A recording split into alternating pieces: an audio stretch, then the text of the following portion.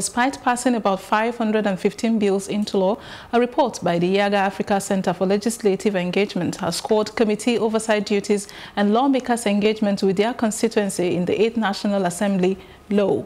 The report, titled Scorecard of the 8th National Assembly, which was presented in Abuja by the former chairman of the Independent National Electoral Commission, Professor Atahiru Jega, urged lawmakers to engage more with their electorate and ensure proper education, their functions and duties to the public.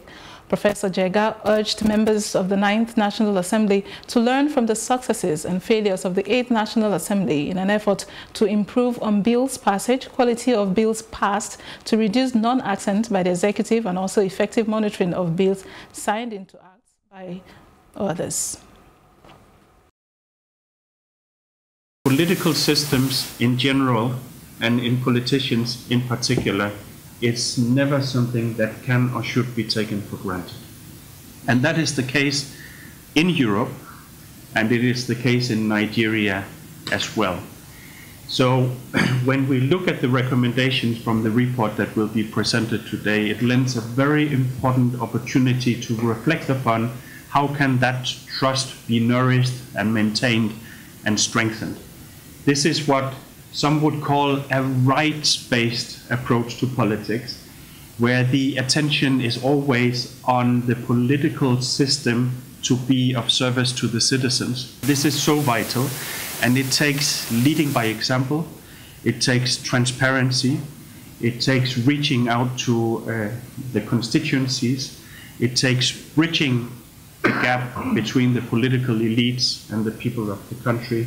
And it takes, by the end of the day, above all, delivering real, tangible results that provide better services, better rights, better options for all the ordinary Nigerians that so much deserve that attention from the political system.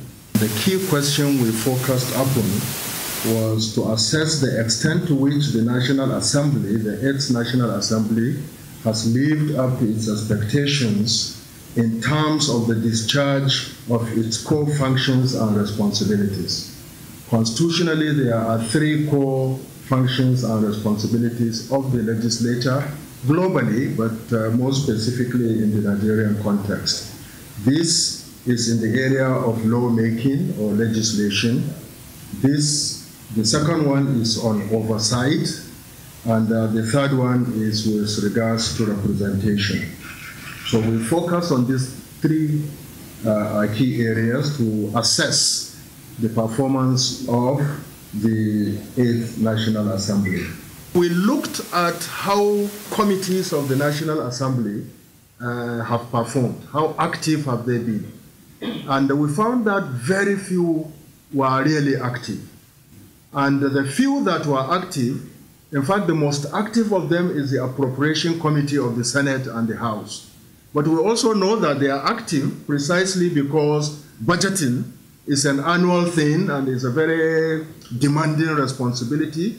And so that, to a large extent, explains the activism of this committee. A few other committees were also active, to a large extent related to their core mandates and responsibilities. But many other committees were not active. In fact, there were committees that have never met. And obviously this is undesirable, and there is need moving forward to see how this can be addressed. And for members of the National Assembly to be able to discharge that core responsibility, they have to have mechanisms of key contact and the engagement with their constituents whom they represent. Substantial majority of the people we engaged were not even aware of constituency offices in their constituencies. And the few that have identified or acknowledged the existence of these constituency offices actually said that they are not functional.